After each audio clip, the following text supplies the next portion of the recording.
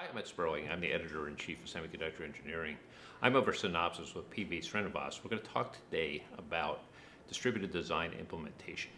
So PV, what's changed here? Why are we dealing with distributed design implementation versus what we used to do? Okay, so basically, as you can see, the size of the chips that are being done today, either they are like a large chiplets or large blocks of large SoC, the size of the chips are becoming very, very big. This combined with increasing complexity of timing closure with more corners and more design modes and voltages is hurting design productivity. And so most of the time today, the design implementation is done hierarchically with design planning used upfront to create multiple design blocks, and they are separately implemented using synthesis and PNR tools, and then put together at the end, and this is hurting design productivity. And this is the whole divide and conquer approach, right, that we've been using for so long? That is correct. That is correct. It's a divide and conquer approach, but the challenge has become the fact that when we come back together, the interaction between various corners and the complexity of closing timing at the top level is becoming very, very large. So it's no longer sufficient to kind of divide the chip into many, many blocks, and basically it hurts design productivity. So why don't you draw this out for us? Okay. So PV, what are we looking at here? So here we are looking at floor plan of a large SoC and how historically it has been done. Traditionally it has been done.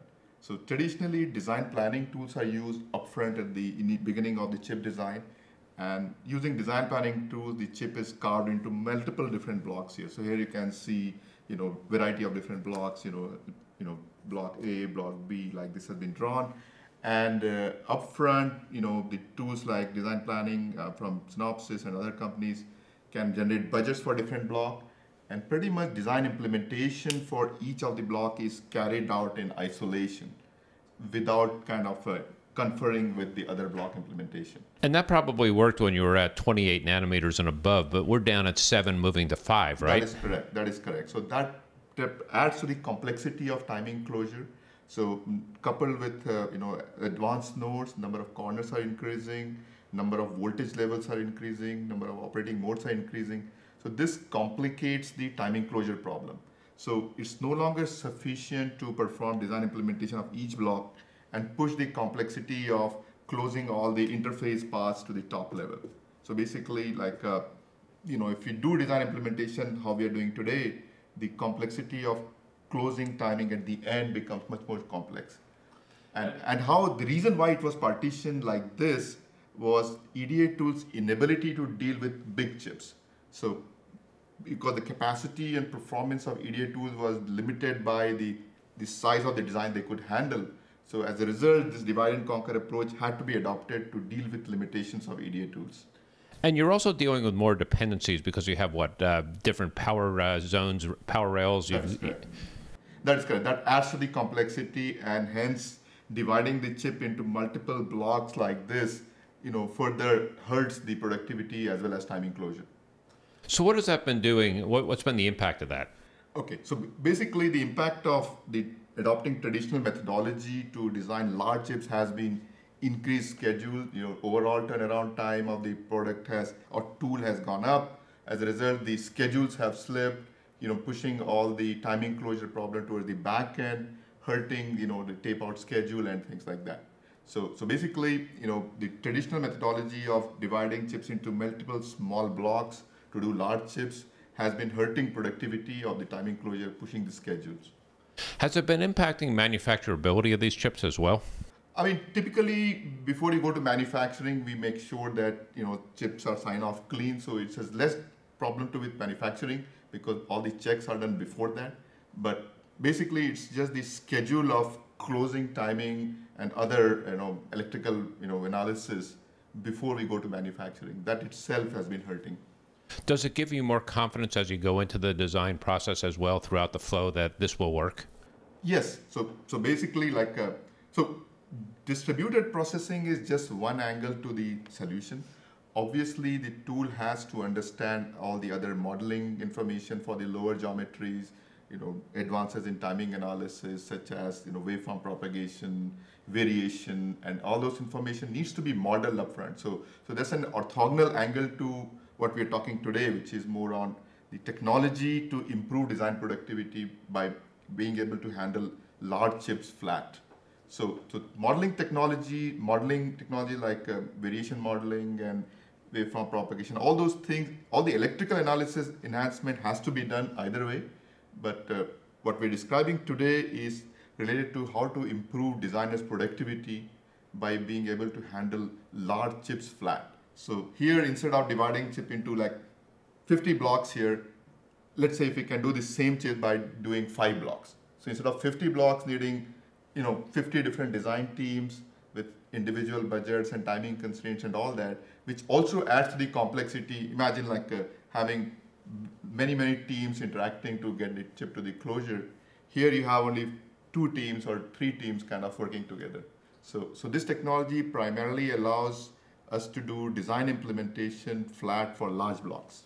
Does time to market change at all, or is it pretty much confidence in the design as you go? No, it significantly improves time to market. So with the traditional technique like this, where chips are divided into multiple blocks, a significant amount of time is wasted when you bring this back together to perform chip assembly.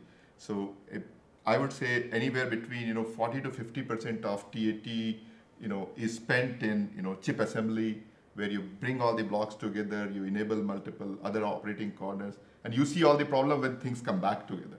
When individual blocks are being implemented, we don't know the interaction from the other blocks.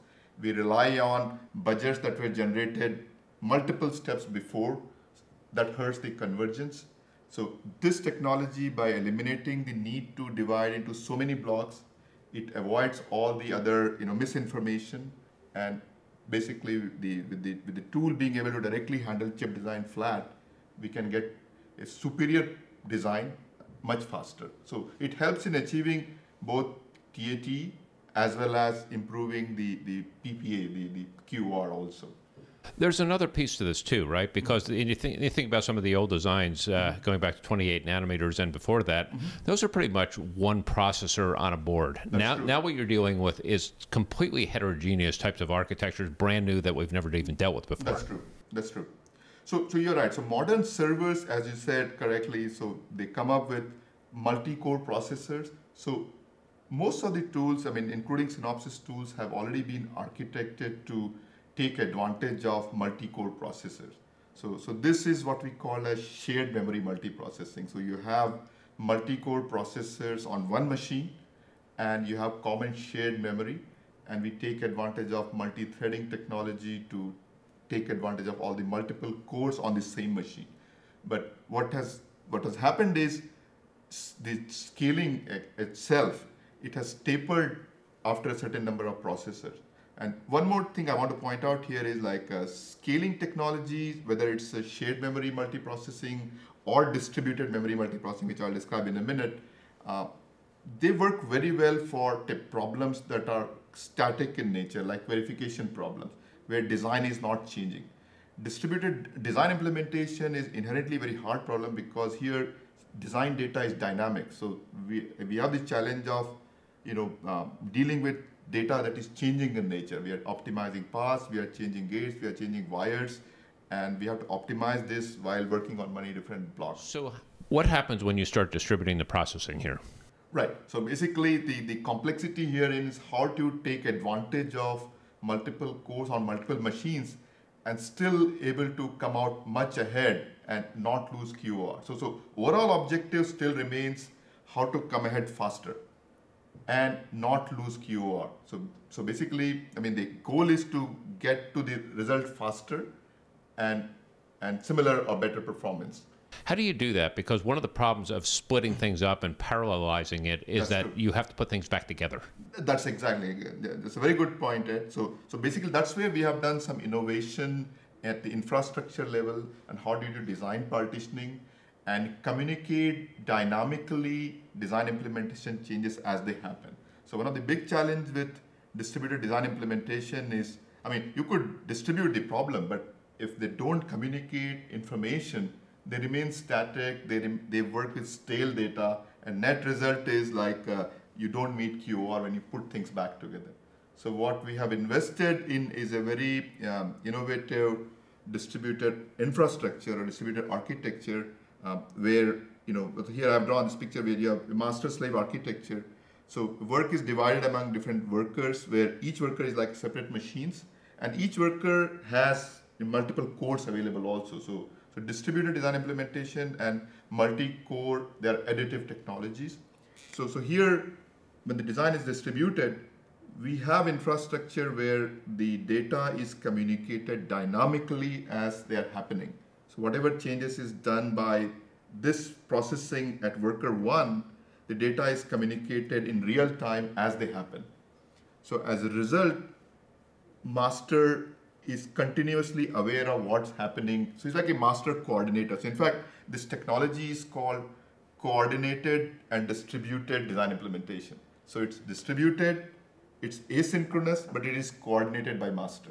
Any different skill set needed in order to work with this kind of technology? No, for a user, nothing much is needed because all this technology is abstracted within the tool itself. So designer needs to just specify like how many machines they are able to run it on. And this technology is very well suitable for scaling on the cloud also, where getting machines are much easier. So yes, users don't need to do any extra work to kind of get advantage of this technology. So the idea is basically you're doing in design what some of these chips are doing out in the real world, right? So you're trying to pull a lot of these things together and move it through a lot faster by parallelizing and partitioning the data. That's true. That's exactly what we are doing. So basically the goal of and main essence of this technology is how to get design convergence, how to do big design flat faster, and in the process achieve superior PPA or QOR. Because currently, a lot of customers have told us that when you partition the design into multiple blocks, they lose QOR because QOR gets trapped in all this partitioning. They need to do more work to keep up with that, and they lose QOR. So by being able to design big chip flat, not only you can come out ahead on schedule, but you can also get superior power and timing also. So that's the main advantage of this approach. PV Srinivas, thanks for a great explanation. So thank you, Ed.